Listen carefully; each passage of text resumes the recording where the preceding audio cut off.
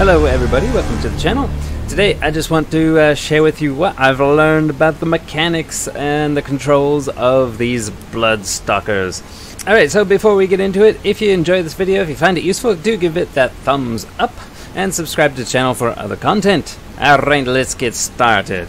Okay, so first things first, walking on the ground.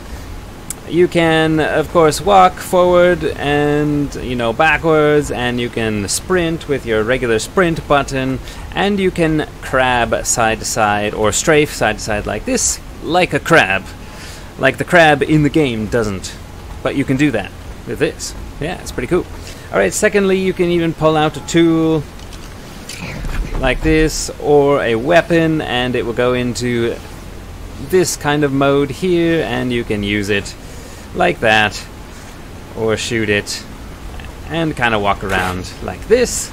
Alright, and pushing the spacebar jumps like this. You can even do a double jump by pushing the spacebar twice like that. Okay, and further, you can hold the spacebar and it forms into a power jump. And you can even push the spacebar once again and do another double jump, which is awesome. Okay, and lastly, once you're in the air, say I jump like this, I can push my melee or pistol whip button, which for me is my middle mouse button, and I can form into a very slow falling, parachute falling speed like that. It's very useful because even if you're going quickly, say like this, okay, I'm going quickly, now I can do it, and it acts as an air brake.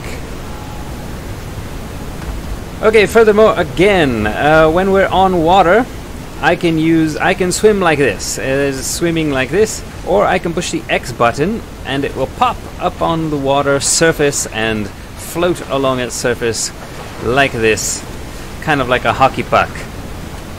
If I want to sink below the water again, I can push the X button again and kind of flail around in the water. Okay, and lastly, before we get into the zip lines, both of those that I just showed you will cancel your zip line. So if I have a zip line here, so I've just attached to that rock, and now I kind of can't move around because I'm zipped to it. If I push the X button, it will pull in those zip lines. Okay, cast my zip, can't move.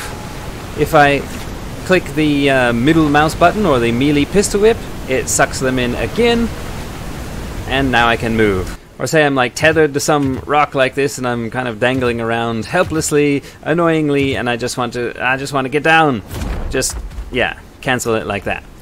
You can do it either way, either the X button or your melee pistol whip button. Okay, let's get into some zipline action now. Okay, so let's what we're gonna do is we're gonna grapple ourselves to this rock and cling to it. Now this is probably the trickiest part of the whole Bloodstalker movement thing. Okay, what we want to do is I can use the left click, which is a single line, or the right click, a double line. It doesn't matter at this point. Okay, what I'm going to do is jump, click, and reel myself in, and hold the space button about when I'm hitting it. So as I'm impacting the rock, I will hold the space button. Hold it just before you get to the rock, and continue holding it until it latches on. Okay, and this will also cancel any lines. Now you're not lined to anything, you're gripping it with your feet, and you can just jump off like that with the jump button. Okay, one more time. Now I'll just use the right click. I'm just gonna hold the right click. It'll zip me in, spacebar hold, and I can grapple onto a rock. Okay, and I can climb around it like this. Usually helps to use the sprint button too, it'll climb a lot faster. Okay, let's use the left click button to feed. This can heal your creature as it, I think it heals about the same amount as force feeding it meat, but you can heal yourself while you're killing a creature for meat, I guess. So if it's got the small pink circle around the creature like that, that means this is a creature you can feed upon. So just click the left mouse button. There you can see it's turned yellow and I got a 5 damage marker. Now if I hold that mouse button, it'll reel it in. keep on holding it until it starts attacking it like this, and then you can just relax and let it do its thing. Oh look, there's a group of raptors there. Oh no, what am I gonna do? Let me zip up here. Okay, and raptor up.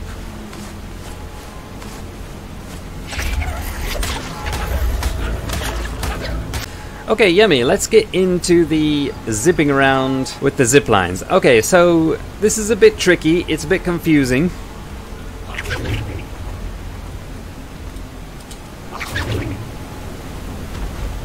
Okay, your left click sends out a single line, and your right click sends out both lines to both of those circles. The feel of them will be different. Okay, the single line is good for if you want to just use it more like a rope swing, or like Spider-Man would literally swing around and kind of use wide circles to kind of get around objects, and this is quite useful. The double line is more of a you're kind of like manhandling the situation, and you're getting more directional control, but you aren't getting that swing around effect as much. You can, it does do it, it's just not as much. However, both lines are heavily affected by actually where your camera is looking. So while you're swinging, pointing your camera while you're holding whatever mouse button it is, the left or the right, while you're holding it down and reeling yourself in, pointing the camera has a huge effect on where you will be going. And finally, mid-swing, while you're holding that mouse button down, hitting the spacebar button for jump will launch you in whatever direction the camera is facing.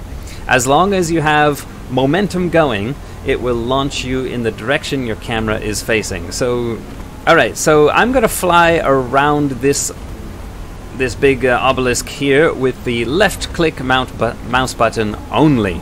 Okay? I'm reeling in, and I'm kind of looking off that way, and jump, and I've jumped off that way, and I'm kind of looking off this way. It's kind of fighting it, do you see?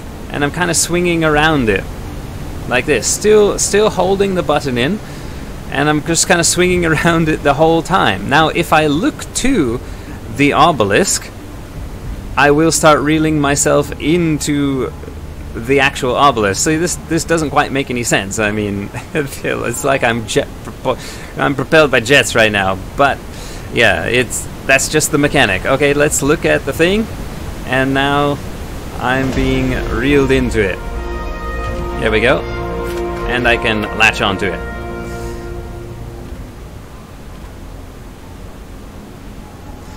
Okay, jump, reel in, jump. Attach a line, let myself swing. Okay, now I'm just dangling and not pushing anything. Now hold the button, and I start to kind of develop a motion again. Not as much because I lost a lot of momentum. Now I can hit the sprint button, and that will start to accelerate my movement. There we go. And it reels me in faster.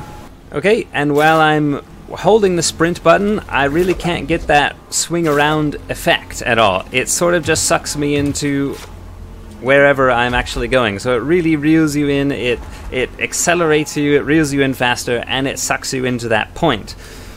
If you want to go to that point, then that's great, or you can just angle your camera and jump like that. Okay, accelerating, I want to go that way, jump. Alright, so there's the left mouse button. It's kind of a combination between where you're going, the momentum you have, how much you are reeling yourself in. If you're using the sprint button to reel yourself closer in, that will change your direction of momentum.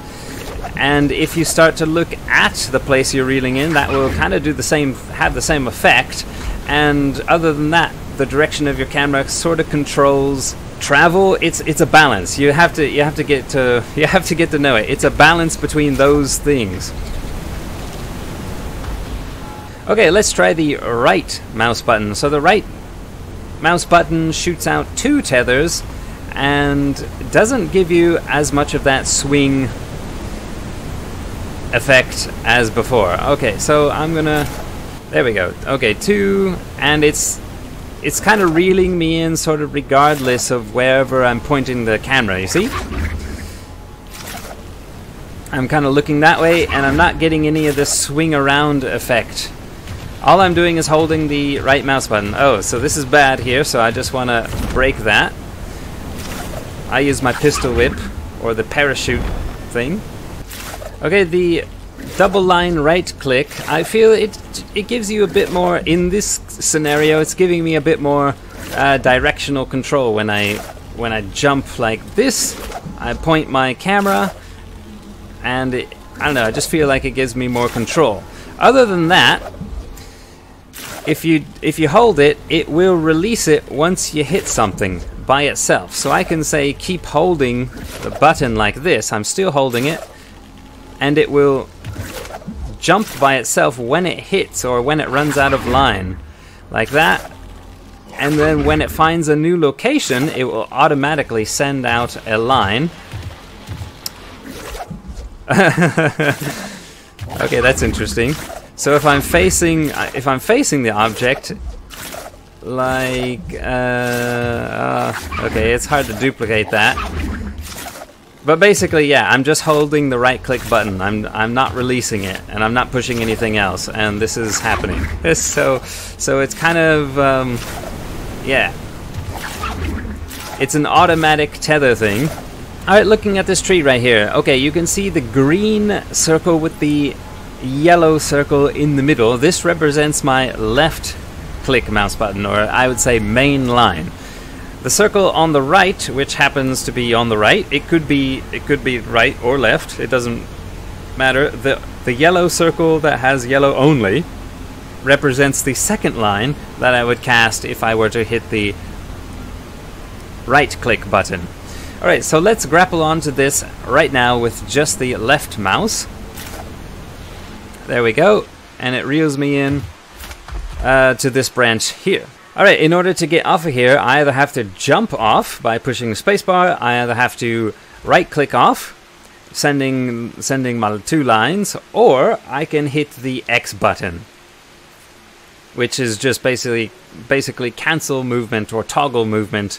Same button as you use to either glide on the surface of the water or underneath. So there we go. X button just drops me straight down. Alright guys, that was my comprehensive guide of the controls and movement of the Bloodsucker. I'm not a professional at it, I'm still pretty new to these things, but they are pretty complicated, and it's kind of hard to describe actually, kind of what's actually happening. Yeah. So anyways, yeah, play around with it, see what you can do. Do be careful if you get that pink reticle on one of your own tames and you reel in that tame, it actually will eat your own tame. It will harvest the blood from your own tame and kill it. I don't know if there's a button to stop that. I stopped it by jumping off and punching my Bloodsucker, and that stopped the tame from disappearing. Other than that, good luck. I'll hopefully catch you in the next video. Goodbye.